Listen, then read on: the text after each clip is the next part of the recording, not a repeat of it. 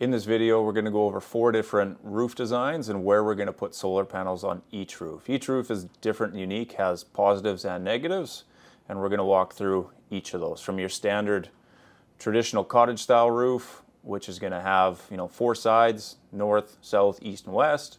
Your gable roof, which is just east and west. Your gable roof, which is north and south. And then also kind of your optimal design, where if you're able to design build and just do a straight south-facing roof. So we'll walk you through each of those designs, all 4 of them. So the first design we're going to walk you through is your standard cottage-style roof. With this roof, you are a little bit limited on space. You can fit about 7 kilowatts of solar, which basically if each of these panels is 500 watts, we are able to fit on them 14 panels. Of those 14 panels, we have 4 on the south-facing side, and we also have 5 on the east side and 5 on the west side. So with this system, some of the advantages, by having the panels spread out on multiple surfaces like this, you're going to have the sun starting on the east side. As it rises, you're going to get a little bit of early morning power production from your east-facing panels. As the sun moves more in the middle of the day to the south side, you're going to get some stronger energy output from the south side. And towards the end of the day, when people tend to start coming home, you're going to get more energy production on the west side. So 5 more panels there. Overall, this system is going to produce per 1,000 watts, you're going to get 1,085 kilowatt hours. And overall, in an annual period, you're going to get 7,597 kilowatt hours. With the hips being here and the layout, it's going to be a little bit more intricate. So actually just installing it's going to be a little bit more labor intensive. You're going to have 3 penetrations through the roof as well. So labor-wise, it's a little trickier. You are able to use one single 7.6 kilowatt inverter, so that would be one of the advantages. And just kind of rolling through the irradiance map, you lose 17.4% due to tilt, which you can't really change that. Most roofs are going to range between 4 and 612. To make it simple, in all the examples, I used a 612 roof slope. And ideally, if you're south-facing, you're going to be a little bit better on the tilt angles. So you do lose a bit there. You lose a bit for soiling, little dirt dust on the panels, 2%. You lose about 3% being in Canada, and specifically in Saskatchewan in our location. You lose 3% due to snow coverage, and incident angle, you lose 4.1. Your standard kind of DC losses and your AC losses on the inverter. And then we always factor in an additional 8% just to give conservative projections on what your overall energy simulation is. So this is going to be a very conservative model. The pros, you get that east, west, and south-facing sun. You are maximizing most of the roof, but overall it's probably the most limited for design for what you can fit on there and optimizing. Obviously the north side, can't really put anything on it. Some people will ask, well, why don't we just tilt the panels to face, south on it? Once you go to tilted racking, it's going to increase your cost and engineering as well. Most flush roof systems are just whatever the slope is, you put your racking on at the same angle, where if you try to do a tilted panel on the north side, it does create an issue with both wind, and then the second you put that tilted panel on this north side and it's tipped up, say 15 degrees, it's now going to cast a shadow down to this lower surface. So now I have to put a space in between the 2 panels. So that's why we never put panels typically on the north side unless you happen to have an all north-facing roof surface that's very large, and then you can go to just an all tilted racking. But if you have good south, east, and west-facing exposures, we'll always fill those first. And typically, you'll want to fill the south side first because it's going to be your highest energy production surface on the roof. For instance, this one, if you look over here in the irradiance corner and total access, it's going to give you an overall efficiency rating of each surface as I put the mouse on it. So if you're on the south side, at the very peak, you're about a 97% power production. If you're on the east side, 76%. If you're on the west side, 77%. So they're both pretty equal east or west. You hop on that north side, 54%. So you basically need twice as many panels on the north to get almost equal to what the south is. So not that it can't be done, it's just not as efficient. So next we'll jump into the north-south kind of traditional gable style roof. 2 sides, one side's going to face north and the other side is going to face south. On the south side, you're able to fit 14 panels, just like you were on that cottage style east, south, and west. You're only utilizing 50% of your total roofing space, but the 50% you are utilizing is very energy efficient. 7 kilowatts on that side with an annual energy production of 8,963 kilowatt hours. The yield is really good. You're at 1,280 kilowatt hours per 1,000 watts of solar. So for every 1,000 watts that you have installed, over the course of a year, you're going to put out 1,280 kilowatt hours or watt hours. It's a really good efficient space. You're going to see your maximum energy production by being on that south side. The one negative, you're only using 50% of your roof, but the 50% you do have, very high on the output. As you can see on the irradiance map and system losses projection over here, you're only losing about 3% due to tilt. Once again, this is a 612 roof. As you move down, there's no shading, 2% for soiling, 3% for snow, 3.1% for incident angle. Again, you've got a few standard system losses from changing your DC runs, which basically is your cabling and connections running from your panels to your inverters. And then when you invert the power from DC to AC, you're going to lose another 1% on the AC side. And then we do again factor in approximately 8% in losses for snow cover. Well, sorry, that one's not snow coverage. Snow coverage is 3%. The 8% down here is just an additional safety factor to give safe projections. The north side of this surface going to be producing same as the last one, 1660 for the irradiance. North side 920. Factoring in slope, which way panels are facing, you're about a 54% efficiency rating on the north side and 97% on the south side. If you had more roof surface, a north versus south system versus east-west, you are limited on 7 kilowatts. It's a very efficient 7 kilowatts.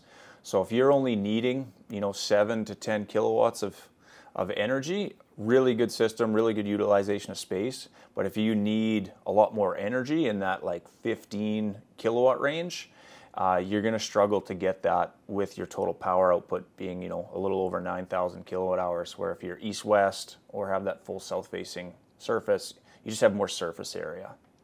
We'll jump into the next design here, which will be the east-west facing design. So with this east-west facing system, we now have panels maximized on the east and the west. We'll run a simple irradiation map. We can basically fit double the amount of solar panels. So on the first two, we'll be able to fit 7 kilowatts on both of those systems. The traditional cottage style, 7 kilowatts. The north-south, 7 kilowatts only on the south side. Now we're able to fit 7 kilowatts on the east side and 7 kilowatts on the west side. So you have a total of 14 kilowatts on the DC. And based on the energy production modeling, you're going to produce 14,103 kilowatt hours over the course of a year, which is about 5,000 more kilowatts than you would with just a south-facing 7 kilowatt system on the south side. So significantly more power production by having that east-west over the course of the year. If you need the extra energy, you're going to get that. The one drawback of this system, it's not going to be quite as efficient. The other system was about 1280 for kilowatt hours. This is 1,007 kilowatt hours per 1,000 kilowatts. So your obvious losses, it's going to be on your tilt. You're facing east-west, south is going to be your better production for your surface. So you lose a little bit there, 23.2%. Soiling and snow, same conditions. Incident angle, all that's the same. DC mismatch is going to be the same. Snow, all those things are going to be the same. One of the advantages of an east-west facing system versus a direct south system, you are going to get that early morning east-facing sun. So if you're an early riser and from spring, summer, you're going to be able to utilize more of your solar energy early in the morning, just because that sun comes up kind of on this eastern corner, and it's going to swing all the way around and eventually hit you on the west side. So you're also going to be able to use those west-facing panels to consume more energy at night. So you will see a better consumption profile of your energy. So as you produce it, you use it more often than a south-facing system. Most systems that are installed are going to be a net metered system, meaning so as you produce the energy, you use it first. So all the loads that are in your electrical panel, you're going to feed those. And if you have fed all of them, that extra energy has to go somewhere, and it's going to go to the grid and you bank credits. So with a south-facing system, you're going to feed the loads of your panels, and it's going to be pretty early, and then you're going to have a much larger peak that's going to go to the grid. Where if you're east-west facing, half your panels are on the east and half are on the west, you're not going to be producing that total 14 kilowatt load all at once. You're going to be basically in the middle, sometimes a little above it, depending on where you're at in the day, but you're going to get that early morning east sun, so you're going to consume that energy when it's at a bit of a lower profile, and as you swing over to the west side, you're going to be consuming that energy at night too when you're home, doing your dishes and running your dishwasher and cooking and running the electric stove and dryer and all that stuff too. So one of the common misconceptions that we always kind of hear, a lot of people assume if you don't have a south-facing roof, you can't install solar on it or it won't work. So that's actually not the case. An east-west facing roof actually does still work, and on an efficiency scale, it's generally between 15 and 20% less efficient. So what it's going to mean is you just have to add a few more panels on your east-west surface to be able to match what a south-facing power production would be. So with that east-west facing roof that we have here, you do gain actually the benefits of consuming the energy as you produce it a little bit more than you would just a south-facing roof. It's not quite as energy efficient, but if you do have that east-west facing roof, you actually have more space typically to fit panels, because a lot of people either have, not always, but an east-west facing gable roof or a north-south. And so the advantage of having the east-west, in this particular case, you can fit 14 kilowatts of solar in total. So 14 kilowatts up here versus a north-south gable, it's only going to be 7 kilowatts. So you can only fit half that system size.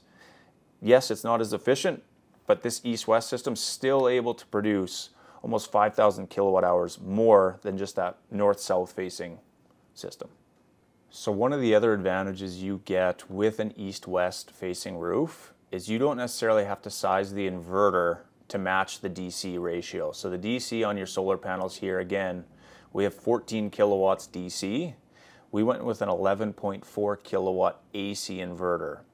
And so the maximum amount of energy that inverter will be able to allow through it is 11.4, 2.6 kilowatts, less than what I have on the roof. But the reason being that you can oversize the DC is because you have panels that are facing east and half the panels are facing west. So you're never going to be producing all of that energy at once because it's all based on the sun's placement. If the sun is out east, you're going to get way more power production out of your east-facing panels and less production out of your west. So with this particular system, we have one section that's called inverter clipping, and even with an 11.4 kilowatt inverter, you're going to get zero clipping on this throughout the year. So you don't necessarily have to go as big with your inverter size, and that can save you a little bit of cost on your system overall. So I'll show you the last system, and this generally isn't going to be an option for a lot of people, but if you haven't built your garage or built your space where you're going to be installing solar, here's what I would do for an optimal roof line. And a lot of people don't even think that it's an option, but yeah, it most certainly is. So what we have here is an all south facing surface, and it's just basically one surface, single slope. It carries all the way to the south side on the entire surface. So you're going to get your maximum energy production with this system. You can fit 14 kilowatts of solar on this specific roof, and yeah, it's going to put out your most energy. So 14 kilowatts here, you're going to be putting out an annual energy output of 17,912 kilowatt hours. You compared that to that east-west system, which was right around that 15,000 kilowatt hours. You're getting an extra 3, almost 4,000 kilowatt hours by having everything face south. Yeah, on this south-facing system. So yeah, we're able to fit 14 panels. We ended up going to 2 inverters here too, 2 7.6 kilowatt inverters. On all the previous systems, we either had one 7.6 kilowatt inverter or the last east-west facing one that was 14 kilowatts. We had an 11.4 kilowatt AC inverter. So the biggest difference there is these 2 7.6s adds up to 15.2 compared to the 11.4. With all your panels facing south, you're more likely to have what in the industry we call clipping. if you were to size your DC, which is all your panels, versus your AC, to be a little lower. So that's why we went with two 7.6 kilowatt inverters, just so that DC-AC ratio is a little tighter. Your panels being DC, 500 watts each. On this system, we have 14 kilowatts DC. We have two 7.6 kilowatt AC inverters, so you got 15.2. The other option was an 11.4 AC inverter, but if we matched an 11.4 kilowatt AC inverter with 14 kilowatts DC, and the DC is all facing south, that means it's always going to produce at its maximum energy as the sun goes higher in the sky, and you're eventually going to be producing pretty close to 14 kilowatts. So say it's 13 and you only put out 11.4, you're going to be clipping, 2.5 kilowatts of energy. So the reason we went to a higher size inverter is just so we don't clip off that extra energy, because the inverter is limited on the amount of energy it allows to flow through it, and if it clips off, then you kind of lose that energy. Yeah, so more advantage of this, you're maximizing the whole surface area of your roof. You're getting the most production you can get through the course of a day. Overall, even stuff like snow will sit a little bit less on a south-facing surface because it's going to get the most exposure to the sun throughout the wintertime too. Yeah, overall, south optimal design if you can do it from the beginning. Roof slope, we always like 612. Main reason being 812 is probably your best for production.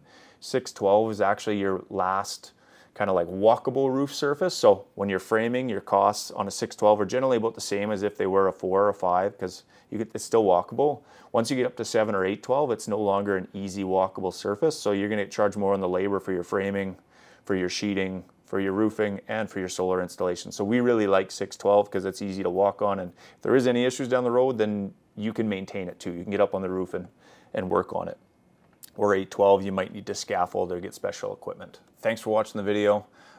If you liked it, please hit the like, subscribe button. Any questions, put them in the comments. We're happy to answer. We love playing devil's advocate and seeing what people think and know. And if you have any questions, yeah, hit them in the comments and we'll get back to you.